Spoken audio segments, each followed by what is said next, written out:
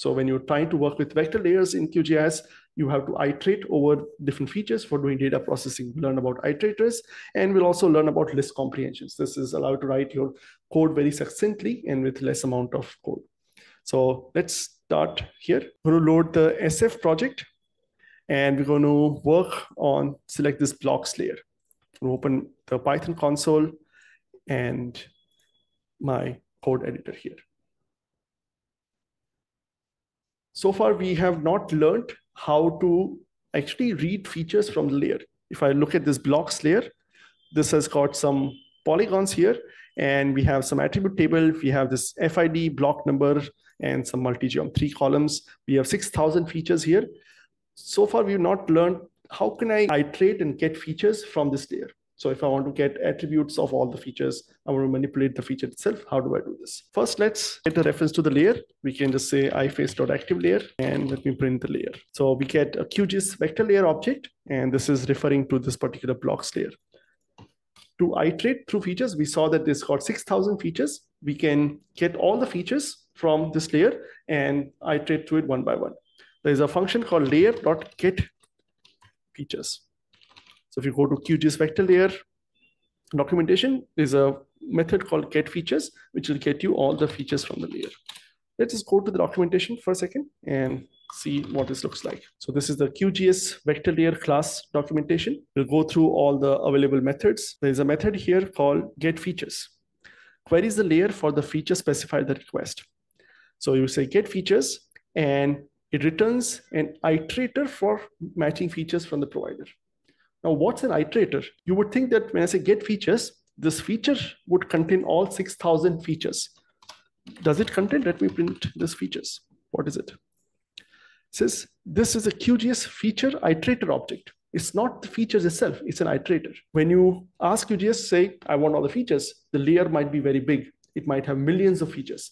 If QGIS tries to load everything to RAM, it may not even fit inside RAM. What if you have a really large PostGIS table and you want to read features from it? It won't go and load all the features from the PostGIS table into RAM. That's not a wise thing to do. So when you say to QGIS, give me get features, it'll say, I'll give you an object which will allow you to go through the features one by one. So what you get from this get features is an iterator object. This iterator object in Python allows you to go through the features one by one. How do you get features from it? Well, 2 ways. You can call this function called next. If I call next, it'll say, okay, what's next? I have my iterator. It's now at the first object. I'll give you the first object. So let me print this. You can see I got a QGIS feature object. I can do this again, and it'll give me the next object. So I'll load all the features. As you keep calling next, it's going to give you the next in line, what all the features that are there. But it's not fun to do next all the time. I say, I want to get through all the features. I want to go through features in sequence one by one. So when you have an iterator, the most common way that people use to iterate through it is just write a for loop. So you can say for f in features, and we can do something with f. Right? So now it'll say, ask the features from this iterator one after the other. They'll be saved into this variable f, and you can do something with it. Let's do something like this. We'll say f.id. This will be the feature ID, and we can then give it to some list. So we'll say ids.append id. So now we're going to, this code will go through each feature, get its ID, save it to this list. When I run this, it's going to give me the list of all the feature IDs. So we just went through every feature in our layer and got their IDs of it. And you'll see this kind of pattern all the time where you're doing some work. You'll say, I have all the features, get me the features one after the other. You'll get the features, you can do something with it. So iterators are widely used in Python and in systems where you don't want to load everything at once. The iterators allow you to iterate through it using a for loop and do something with the layer. When you are iterating over stuff, this kind of code is very common where you have to, you create an empty list, you iterate through it, you append stuff to the list and get the list. And since you'll be doing this a lot, this kind of code can become quite cumbersome. As you saw previously, I had a typo in my code to keep track of all the variables. So Python gives you an easy way to do this kind of work. And that is done using something called a list comprehension. It will teach you this concept around list comprehension. well, it's going to change your life. It's going to make a lot of code very simple for you. It's a simple thing, but it's really helpful. Instead of writing 5 lines every time, just do everything at once. So I'm going to first demonstrate it with a simple example. Let's say I have this variable mylist, and I want to add 1 to each item on the list. So I want to add 1 to each element.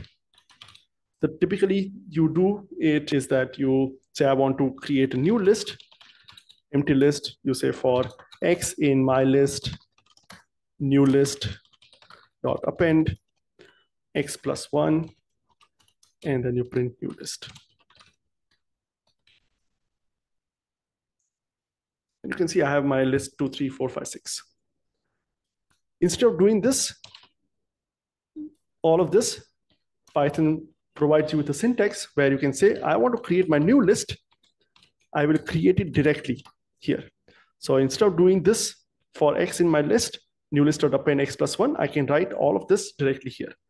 So the way to write this kind of list comprehensions is you start from the back. You have this square brackets, and you say for X in my list, what to do with X? We'll say X plus 1.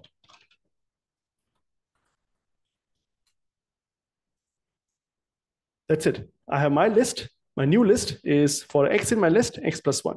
Let's print this. We get the same answer.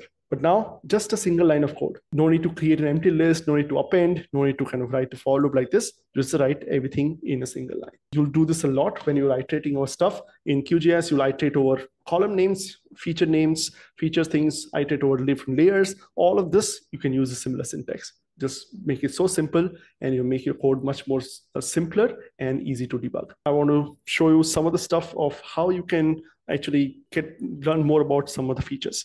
So you have a feature. Let's just get one feature from it. So I have the feature object. So this is a QGIS feature object. I can do f dot fields. This one has different fields of this QGIS. So these are all the different column names. And you can see this also is an object. To get to all the fields of a particular layer, we'll say these are all the field names. And I have to say for field in fields, print field dot name. So if I want to know what are the different column names, this is what I would do. I will say get f dot fields, which will give me a fields object, which is also an iterator. I will say for f field in fields, print field dot name, and then I get the field name.